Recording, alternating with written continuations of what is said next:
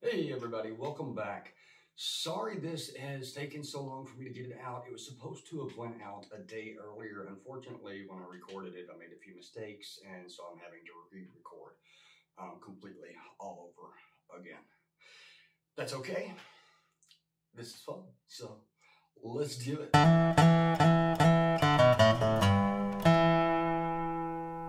So today's episode is about a dinner that I went to that was exclusively put on by Brown Jug in regards to some of the store picks and exclusive things that they're doing for the week of whiskey. So we're not going to be talking about any of the things that you might be looking forward to. No BTAC, no nothing like that.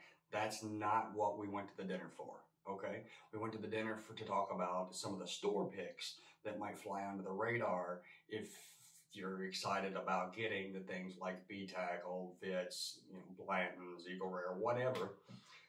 These aren't those. So let's get into it. So I'm going to give you pictures of everything, except for one. There's one that I didn't get a picture of because, to be honest with you, it wasn't really much of anything to take a picture of. It was just a half pint bottle that was a sample. So nothing for that one, but the rest of them I'll have examples and pictures of, right? So the first one we're going to talk about is Rabbit Hole. And this is the Blue Label High Gold. So they had two different picks of these that are coming out, and these are just awesome. So one is 107.9 proof, and I think the other is 106.7, pretty close to something like that. The 106 proof comes in smelling like a green banana and a banana plantain, and kind of that smell. And then when you take a sip, it doubles down on that smell, tasting kind of like a green banana. With it also had vanilla in there as well. Sorry, guys, that's a lot to remember. So I do have my notes written, and just really, really, really nice. And so that is probably one of the most unique tasting bourbons that I have ever had, and I will be picking up a bottle just because it's a conversation. That every time you have a sip, like that is just so unique. It's one of those where you're not going to drink it. You're just going to have a sip with everybody that you show it off to. Like, this is a cool tasting bottle. Try this. That's where I'm at with that one. I really did enjoy it. The 107 proof. Now this was my favorite of the two, and this is something that you would sip. On the nose, there was I really forgot to take good notes because it was the first one that I tried, and I was just so excited to get into it. But what I remember of the nose was a spicy cinnamon. Now on the palate, I did remember to write things down, and on the palate, it was bread pudding and cinnamon. Bread pudding and cinnamon. That sounded like a good food to eat. It tasted like a great bourbon as well. So I'll actually be picking up both of those Rabbit Holes whenever they come out, assuming I can, because they were just so good and so unique. Now, the next one I am going to talk to you about is actually a rum. Okay, so we tried Plantation Rum. Now, let me just say that this was probably one of the best rums that I've had in a very long time. It had so much to offer, and here's the crazy part: it's sub 100 proof, 93 proof on this rum, and it was just exceptional. So on the nose, we got grilled pineapple with vanilla and brown sugar and fried bananas, and just a little bit of that like smokiness that you would get from a grill being lit, right? That has that smoke coming out. It's it was so nice on the nose. Probably that might be the best rum I have ever smelled, and one of the best smelling things, period. I really had an amazing nose, so interesting with that kind of grilled pineapple and bananas. And then on the palate, it was really cool. It was sweet. It was brown sugar. It was just this. it had the rum flavor, but it was just so brown sugary and sweet that literally I would take that and I would put it in a rocks glass with a couple of cubes of ice or a big block of ice and sit in the sun while I drink it. Not in the shade, in the sun. Like that is just, it's just such a beautiful drink. I really enjoyed that one. And that was the first rum that we went into. And not only that, but it has a really cool, as you can see in the picture, that like twine string on the bottle. I think that's pretty cool too. So the next thing we're going to talk about is a Nashville barrel rum. Now, this was single barrel picked. All of these are single barrels, with the exception of one. Actually, all that I'm going to be talking about are single barrels. There was one that we tried at the end called Old Louisville, and I did not get a picture of it. It was seriously hot, at least proof-wise, at 148, but it did not drink at 148. I would say it was closer to like 115. And I was really, really impressed with that drink. Unfortunately, no pictures and no notes. It was the very last thing, and it was kind of like wrapping up situation. So my apologies for that. But Nashville rum. So this thing, 138 proof. Can we say overproofed rum? Here's the deal. It didn't drink anywhere near that hot. Like try 105, 110, like that's where this thing was at. And it was really nice. So here's the notes on that one. So for the nose, you just got sweet rum and vanilla. It was just beautiful. It, you know, if you was to get a rum extract and smell that, that's what it smelled like with some vanilla and maybe a little bit of brown sugar. It was just really, really a beautiful palate if you're just wanting that basic, more rum-ish smell. Now, for the palate, we got brown sugar and honey. And I was really, really impressed with this. Very, very easy to drink. I would not even put this in a cocktail, even though there's a lot of cocktails that call for overproof rum.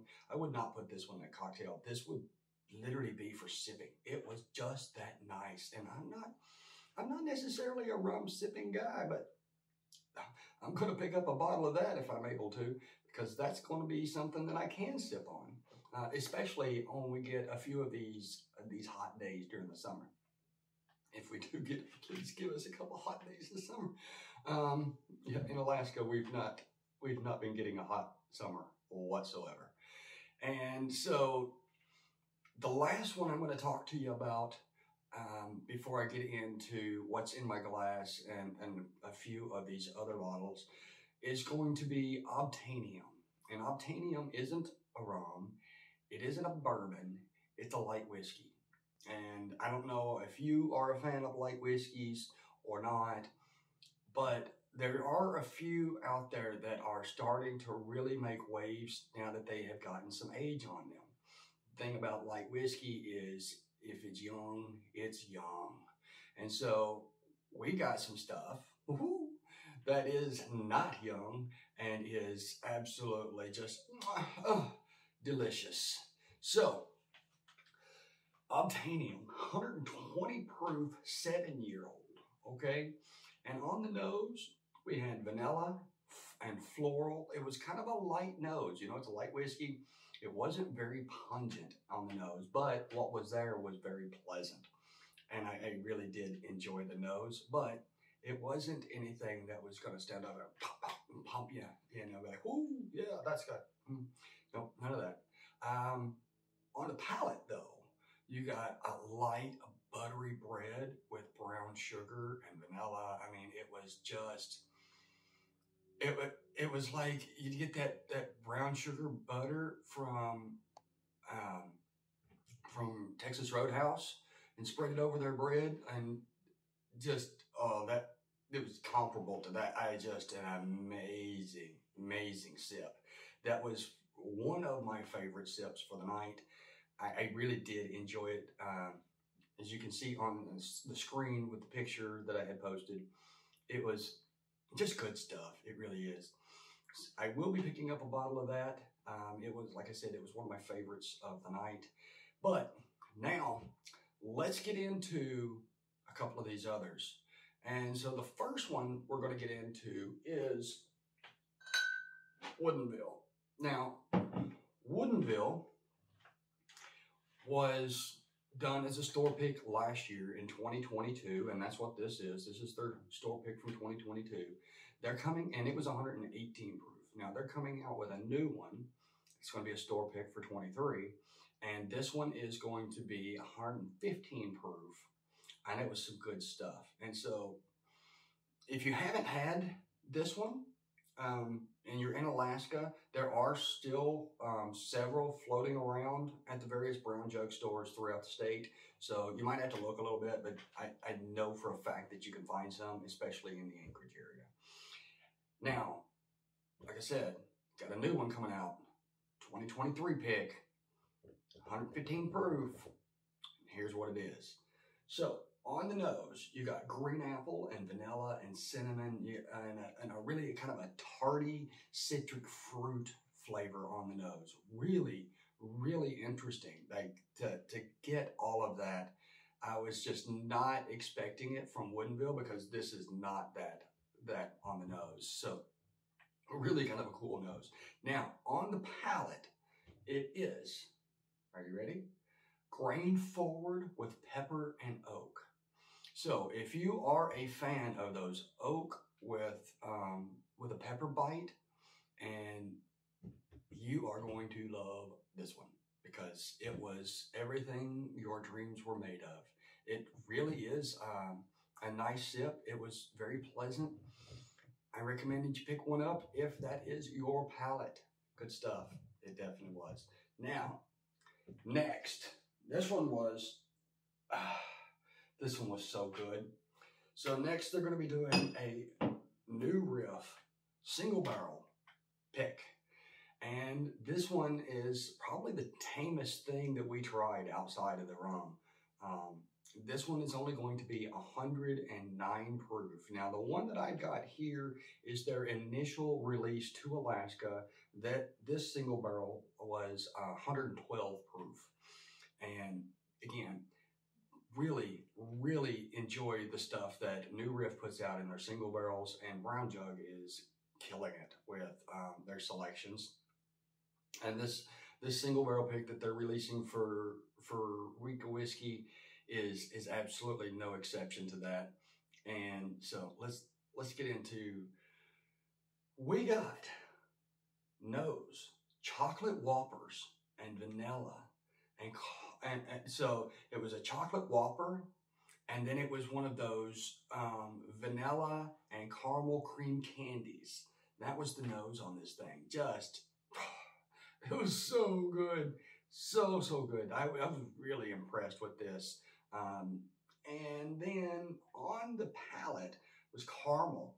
And then, I don't know how many of you are old enough to remember all of this, but if you ever went to Pizza Hut in the 90s, you used to be able to go into the restaurant, and they had a buffet bar, and you could eat there inside. And then they had these little peppermint candies that you couldn't find. They don't know where they got theirs, but they were different than the ones that you would get at like Walmart. And so it tasted like those old school Pizza Hut candies. It was just, it was good, really good. And I will be picking up one of these. This was one of my top 3 bottles of the night. All right, things probably look a little bit different. I did have to do a slight reshoot a couple of times here now. And so we've got 4 more bottles to get through. This next one, this brand came up to Alaska right after I started my bourbon review collection kind of situation. So I was lucky enough to get in early on it. And I'm talking about Lucky 7. And I'm talking about the proprietor. Now, this is the 15-year. The one that is coming up, the brown jug that the store picked. So I got the whole barrel. This is a 6-year proprietor. And we refer to it as the Macklemore pick. And the reason why is not because Macklemore picked it. It's because on the nose, it smells musty and kind of dusty, kind of like a bookmobile or a thrift store. Those of you who don't know what a bookmobile is, they used to go, they're like a van with all kinds of books from the library. And they would go around to places where there were a lot of kids, and you could check out books directly from the bookmobile. And it was like checking a book out from the library. So it was like really an easy way to get kids into reading, and it worked. It's one of the most memorable things that I have in my childhood is going and checking out. I remember what the bookmobile driver looked like. So anyway, on the nose, like I said, dusty, musty, like at a bookmobile or a thrift store. On the palate, it was very much the same thing. It was dusty and musty with tobacco and leather. And so it was really unique. I'm going to definitely get one. Now, the label isn't white like this one is. It was more of a purplish blue. So there's that. Now, the next one. Now, this is a 6-year rye by Nashville Barrel, coming in at 117 proof, that was picked by Delasky Whiskey Godfather. Now, this is not the bottle that's coming up, but in most of the numbers, it's pretty comparable. So the pick that Brown Jug did is 7-year, 119, and it is something special. Now, on the nose, it's not. It's just a basic rye spice nose, but it was really, really nice on the palate with kind of a banana Laffy Taffy that was kind of sugary and sweet. It was really good, really fun to drink. So, yeah, it was really nice. I will be getting one of those come the week of whiskey in September.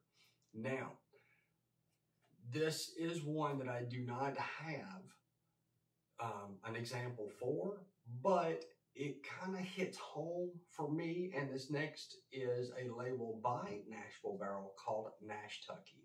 So what Nashtucky is Nashville Barrel has sourced distillate from Kentucky, aged it and bottled it in Nashville. So they it's a combination of love between the two states because they do share more than just a border. And just like me, the journey started in Kentucky and finished in Tennessee. So I was born in Kentucky, graduated in Tennessee. So a lot of love for me on this label, and not just because of the story, but also because it is an 8-year bourbon coming in at 115 proof. And it was really, really nice. So it was vanilla and caramel and salted cashews on the nose. It really, really was. Just, you could easily pick out the salted cashews. It was really nice. And then on the palate, we had Oregon oak and vanilla and unsalted peanuts. So if you've ever had one of those 8-ounce glass bottles of Coke and then pour a pack of peanuts inside, it makes the Coke kind of salty and the peanuts kind of bland, but it's good. Something that we do in the South. The peanuts, I just have a different flavor, and that's what it reminded me of. Those peanuts, eating it like that. So yeah, that's what it is. So sorry, I need a drink.